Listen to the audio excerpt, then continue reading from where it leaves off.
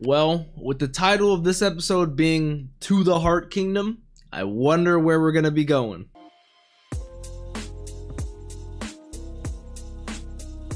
What's up, Dapper Squad? It's your boy Darius back at it again with episodes 128 and 129 of Black Clover. Real quick, guys, I forgot to mention this earlier. I'm recording this after, but the full-length version, which is normally available on Patreon as an exclusive tier, is available for free for the first and last episode of every opening of this, and this happens to be the last episode of opening 10 and the first episode of opening 11 as well. So the full length, which is normally available on Patreon, is available for free in the description. Click that link, come back here for the review. If you guys do enjoy that and want to maybe keep that for the future, consider checking out that Patreon. Like I said, always a great time over there, such a welcoming community. Hop in that Discord. Like always, I'm excited. I think I'm going to be skipping the opening though, because I don't want spoilers.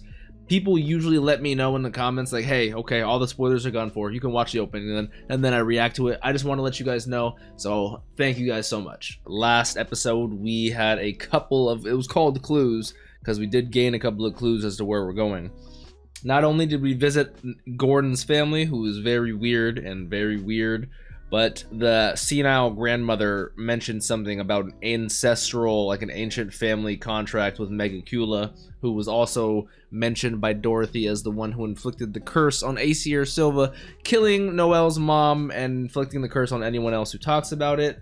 And then Gordon's dad, Nathan, also showed us a curse like map, and we saw the biggest curse on the map in the Heart Kingdom, and so that's where I'm assuming we're gonna go. I don't know about our political relations with them, so I don't know how this is gonna go, but I'm excited and I cannot wait to find out. Let's hop into this. Black Clover, episode 128, To the Heart Kingdom. Let's do this. All right, here we go. Episode 128. Okay, Yami's gonna make the arrangements. I'm wondering who we're gonna go with, what the party's gonna be, how long we're going. Never mind.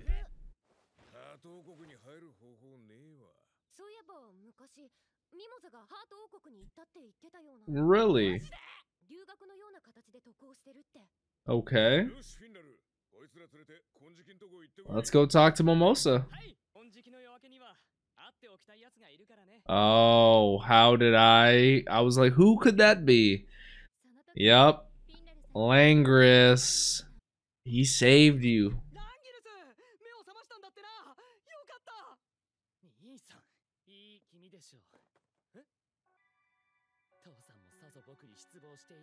Yeah, I could see that.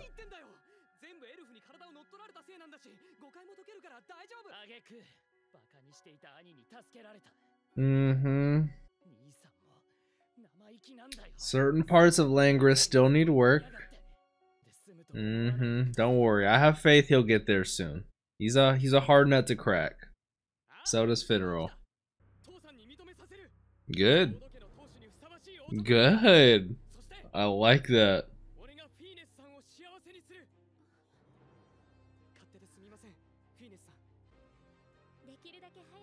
That's the wifey right there. You know they both want it. Look at them.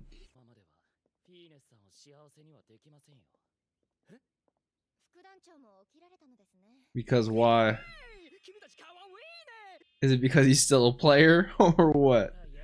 Yeah.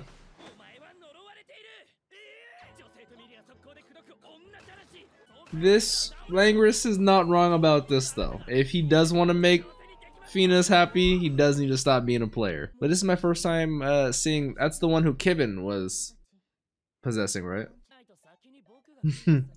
Okay, we have another rivalry. This one's actually legit though, not murderous, which is good. Good. This is what I like to see. See, like I said, tough nut to crack, but we're getting there. Abundant water and lush greenery. Rich natural environment generated so much mana.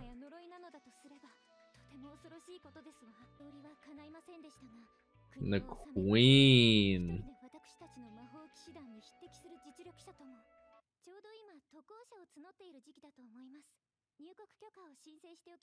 Okay.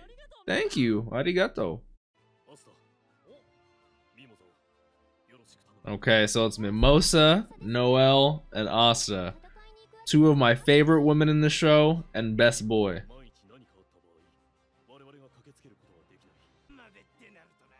A limit of 4. Asta, who arranged all of this. Mimosa. Yes, she is not letting go of that spot. And Finral. Having wheels, so in case something happens, maybe we can come back ASAP, because he can go to places he's been. Can't really argue that. Transportation. Oh, man. Even though I have a deep-seated fear of the deep ocean and like sharks, because I saw Jaws when I was way too young, I love how beautiful the ocean is. I love boating. I love fishing. It's the curse. It's the curse. That is true. He is stuck on a boat with 3 pretty women. Tough it out, Finral. Tough it out, Finral. Just be like Asta.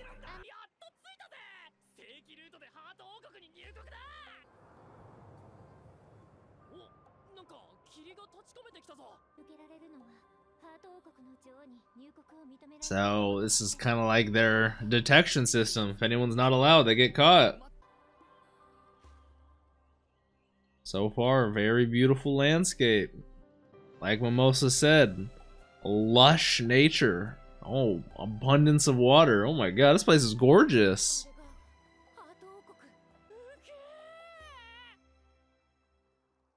Is this the queen? She knows Asta's devil. She has like some water power. We must get our hands on it. I've seen her in the opening. I saw her in the opening. Oh, this guy's also in the opening. This guy looks dope as shit.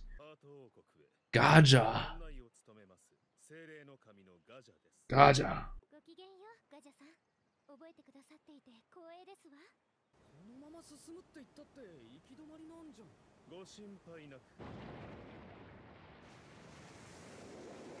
Okay, water tribe, northern water tribe.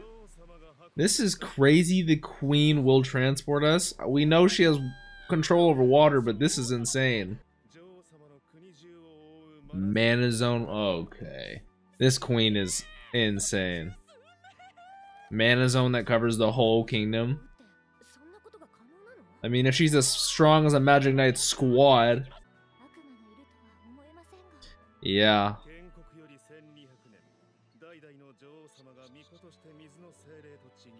Water spirit as a priestess. Interesting.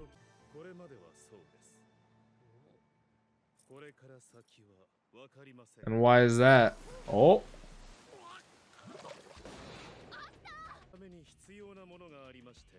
Yeah, this is like internationally illegal. They're not hesitating. I respect it. Oh yeah, there's one person you can believe in. It's Finral. This man's the GOAT. Look at that. That's only 3rd stage or so?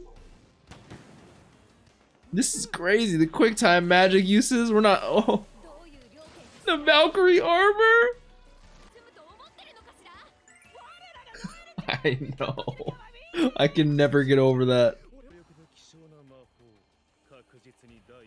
What does that mean? 1st stage? 3rd stage? How is he grading these?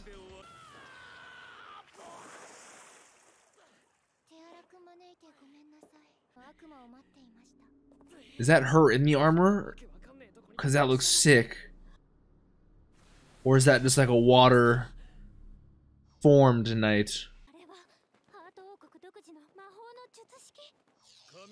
Lightning magic, Tangiolia.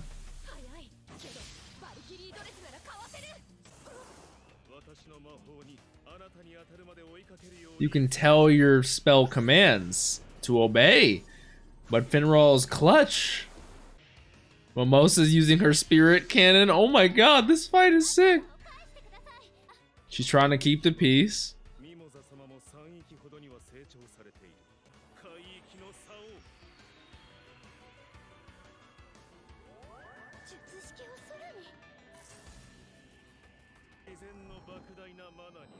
For the vast mana of nature, and she has a multitude of these water knights. Oh my god, bro, this episode went off kind of out of nowhere.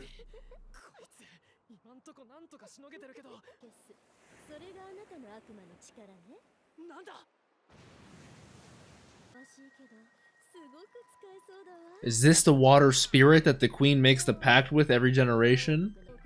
One of the, oh, I didn't know. I don't know how I didn't put two and two together. When they said water spirit, I just was not thinking salamander, sylph, but this is the water spirit. How do you pronounce it? Undine or Undine? That is insane. We've met 3 of the 4 spirits so far. I wonder what attribute the last one is. Yeah, I wouldn't picture Asta being a match for a spirit. Spirit magic is so strong. Less than a 9th stage. So 9th is probably the bottom. And it goes all the way to 1st. Then you have 8th, yep. Oh my god, like a little water prison. You could drown someone here. So Noelle's a 1st stage? Mimosa and Finral a 3rd? That's still super good.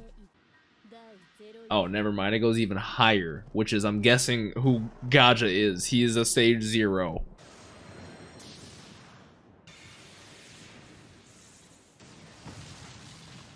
I like how the water spirit protects all the animals in nature with like their own little water bubbles, so it kind of lets him have free reign to do whatever he feels.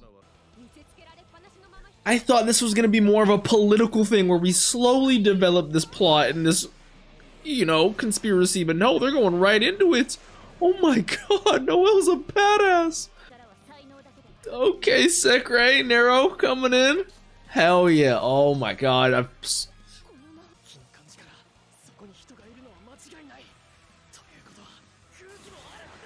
Oh my god, this is so sick. And he's going right for the queen too.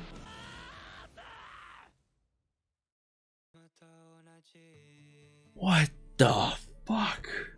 Alright, so I just had to skip opening 11. I'm upset, but here we are. Episode's 129. This is insane. Let's get it going. A doll? Yeah, no, I swear it was a real person too.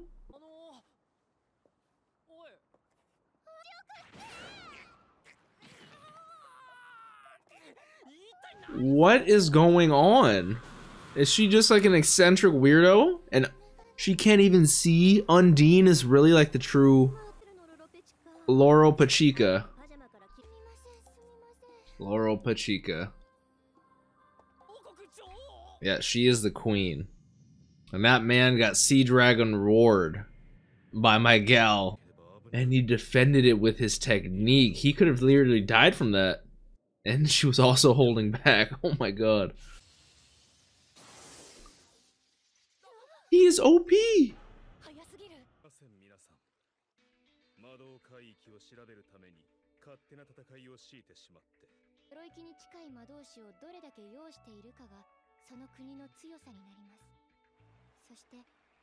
And if you're dealing with a devil? No. Oh, wow.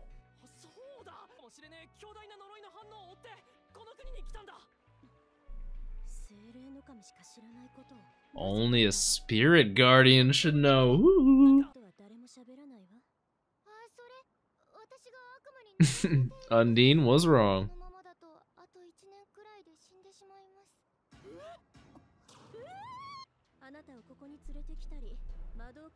So we're asking for our help. See, I'm just getting confused left, right, and center. It is Megicula. Oh, Megicula. I thought they were trying to fight us and kill.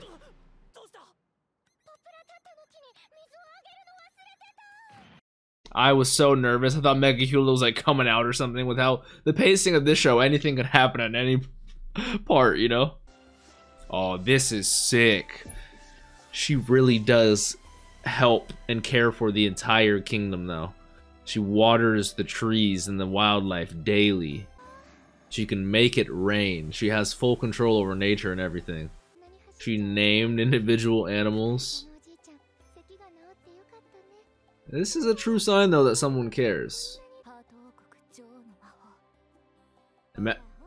Imagine if we're able to help her and we're able to make an ally of her.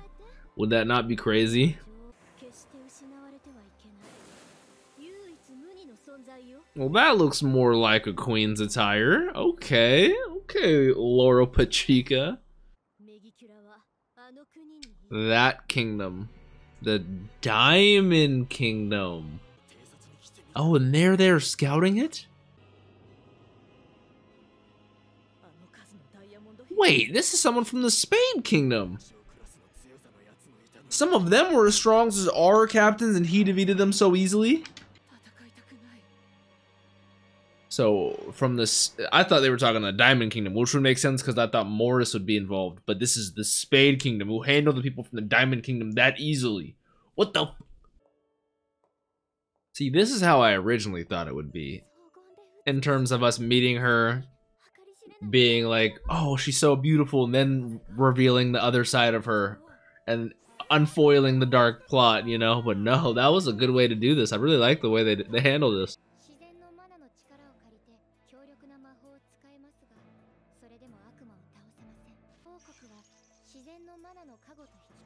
That's true. That is true. So, that's interesting. I didn't realize how different that would be from natural mana, because, you know, in terms of natural magic, such as water, fire, wind, lightning, you know, we have like steel, mirror, portal, this, that, and the other. It is crazy, but because of our newly developed insane magics, we gave up the divine protection of natural mana. That's interesting. Okay, so I'm guessing we're gathering this info. He can defeat devils. We do know that dark magic, which I don't want to pause it again because I just paused it, but I love the theory that I don't think will ever be confirmed that Yami is an isekai protagonist in this show. Like, he is the isekai protagonist of this show. He's from another land. I don't think we ever heard where we came from. You know, we came over here, and when the devil, who we just fought, you know, with Licht and all that during the Elf Reincarnation arc, when Yami did his Dark Dimension / Equinox, he said, wow, dark magic can affect me. It's not from of this world. Which was, like, if Yami was an isekai character, that would make sense. This is just so crazy to me, you know? I love those little Easter eggs. Like, they'll never confirm it. It's kind of like Game of Thrones. Like, the whole iceberg theory, conspiracy things. I actually want to see a Black Clover version of one. That'd be dope. So she even knows about Julius. Yeah, she's knowledgeable. Ancient sealing magic. And yes, he has anti-magic, so he's in his own category by himself. Arcane stages. Arcane's a fantastic show. It's kind of like Specialists in Hunter x Hunter, you know? You can't really quantify them, but because of that, they're unknown mysteries. That is true. We should report back to our superiors.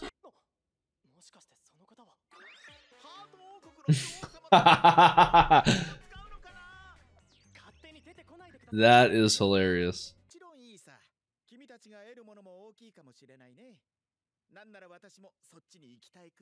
Yeah, I would love to see you over there as well.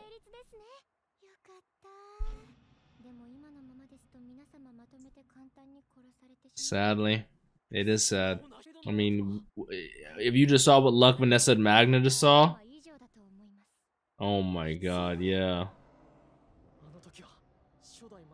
Yeah, and we had Licht and Lumiere.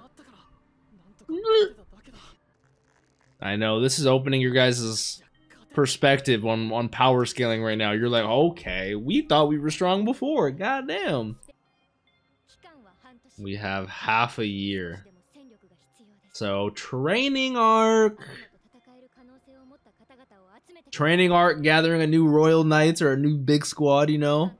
I can tell you. Okay, so we got a little bit of time. We're setting this arc up well. We got a little time before it, but when it does hit, and probably 20-something more episodes, it's gonna be fucking crazy.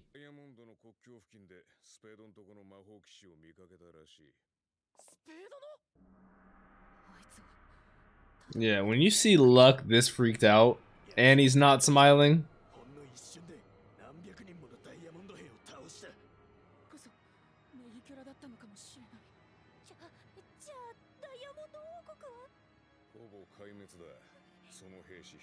They're pretty much done for, all because of that single individual. Oh, I didn't even think about Mars. Oh no. Mars and Ladro should be, you know, much better now, right? Gonna have to get stronger. 6 months is not the most time, but it's a good amount of time.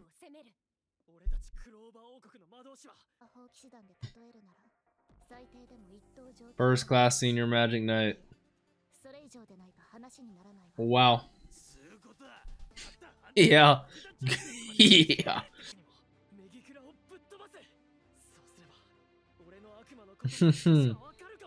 Hey, buddy, you in there? You know a guy named Megicula? Did you guys go to Devil High School together?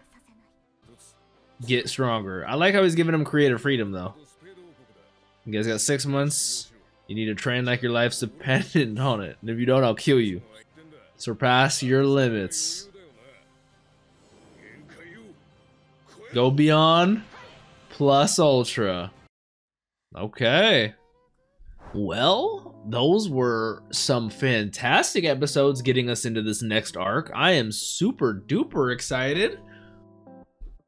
So, what I thought was going to be taking place in the Heart Kingdom is now going to be a training arc, and then we're going to be taking place, we're going to be invading the Spade Kingdom. So, we're going to be going to the Spade Kingdom. I'm excited. The Spade Kingdom, or the Diamond Kingdom, is getting fucked by that guy right now who is most likely possessed by Megicula, who is just decimating them. He is super strong.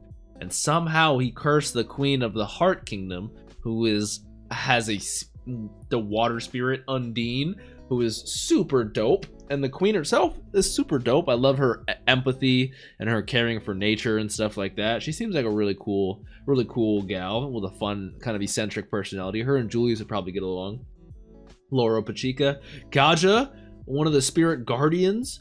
Lightning magic, that man is fucking sick. Julius praised him. He's like, that man is, oh my god, you know that man is strong. He's a level 0, stage 0. I like them explaining the stage system. You know, you gotta have that power ranking, the scaling, everything. It makes sense. He's a stage 0. We got Finral, Mimosa, stage 3, Noelle, stage 1. And I like how we needed to test them to not only explain to them what they need to be at, give them some sort of indication, but also so the Heart Kingdom can see where they're at, so they know what they're working with. They obviously know a lot of information. They know what happened with Julius. They know everything. But we're going to be training for the next 6 months, and then we're going to be going in the Spade Kingdom. I'm excited. The whole Black Bulls, we need to get Vice Captain strength, so we're going to be strong after this arc. Damn, excited. And there's a Black Clover movie coming out this year. I'm so hyped. I want to see more Undine's like water magic, because we're going to be invading the Spade Kingdom with the Heart Kingdom. So I'm sure we're going to get to see so many strong natural magic users. And speaking of that, I'm so glad they touched into that. They touched a little of it during the Elf arc, where they were like, especially over time, more of these magics have developed in terms of how they were back then to how they are now. You know, over time, generations, people develop, they change their magic, then their children change, inherit their magic, stuff like that. And like, no one's even, like, at the time, in terms of the elves, have even heard of Zora's like trap ash magic, you know. And it's like, that's like, I like that. And the Laura Pachica was talking about how they're unnatural and how they can create like metal and mirror and portal and all this unique non-natural magic types and attributes, and I really enjoy that in-depth and world building of this. I'm excited. I hope you guys are as well. If you are, please leave a like. Let me know your thoughts down below. Don't forget to subscribe, click that bell so you guys always know when I post over here on the Dapper channel. Follow all the social medias, Instagram, Twitch, TikTok, Twitter, all at DapperDarius. Check out that Patreon, early access, full length. It is a good ass time over there. Hope you guys enjoyed. Have a great night. Don't forget to drink water, tell someone you love them. Be safe out there. Peace.